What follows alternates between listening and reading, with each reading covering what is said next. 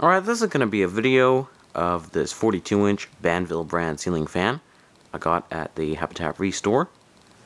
I got it because I volunteer there, and what I do for them is refurbish ceiling fans you receive by donation and make them more sellable and run better than how they originally came in.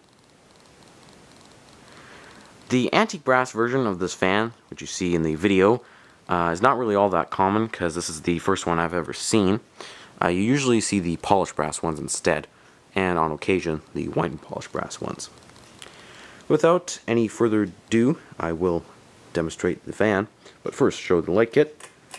As you can see, this works, and I'm using 4 40-watt equivalent energy saving compact fluorescent bulbs in here. I'll turn that off. Now turn the fan on and begin with the high speed.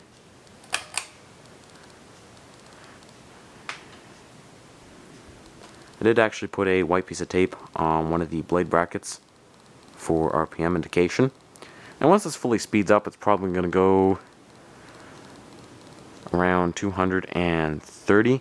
It is quite a fast little fan and also pushes a really good amount of air, especially after I pitch the blades more to increase performance. Another thing is it hardly makes a sound when it runs. There is a very slight bearing noise, but that is quite minor. It's actually hardly noticeable.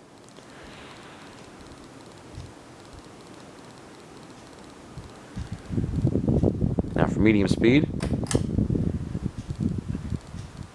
this is going to slow down to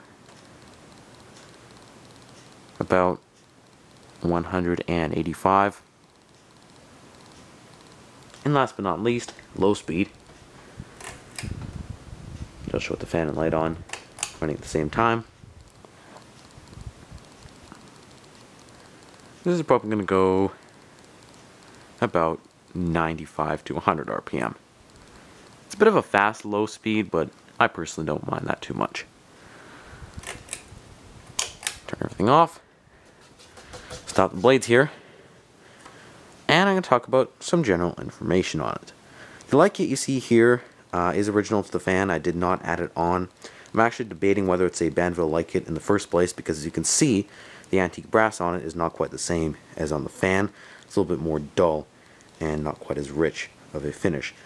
There's absolutely no marking of a manufacturer on the light kit, so I don't know who made it. The wiring does seem to match up to Banvil's, but just really not quite sure. Another thing regarding the light kit is it did come with energy saving compact fluorescent bulbs, except not these ones. The ones that it provided I actually decided to keep because they were pretty nice bulbs, at least I thought. Now I'm going to be touching on some pros and cons of the fan, what I'd rank it out of 5 stars. First of all, these are really well made.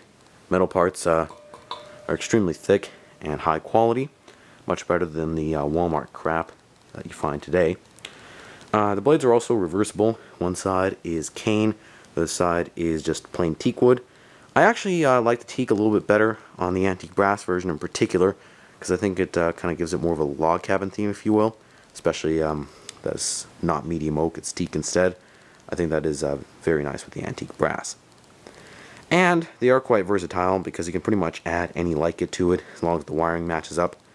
So that is quite nice. What I don't like, however, is they are down raw mount only. There really is no way to flush mount these fans. Just pretty much only down rod. So for really low ceilings, they probably wouldn't work. And also the lead wires are only about 24 inches, so even for really high ceilings, these wouldn't work too well either. Overall, they're really well-made fans. I really love these. So overall ranking would probably have to be around 4 stars. It looks especially good with the teak side of the blades facing down. And even though this light kit is kind of big, you'd probably expect to see this more in a 52-inch fan as opposed to a 42. Surprisingly, it does seem to flow fairly well, all things considered, even though the finish isn't a 100% match. Anyway guys, thank you for watching. Hope you enjoyed the video. And if there was an exact model to these, because it does not seem to be indicated anywhere on the fan, I would like to know, so please leave a comment down in the comment box below. Again, thanks for watching, hope you enjoyed, and there's lots more to come.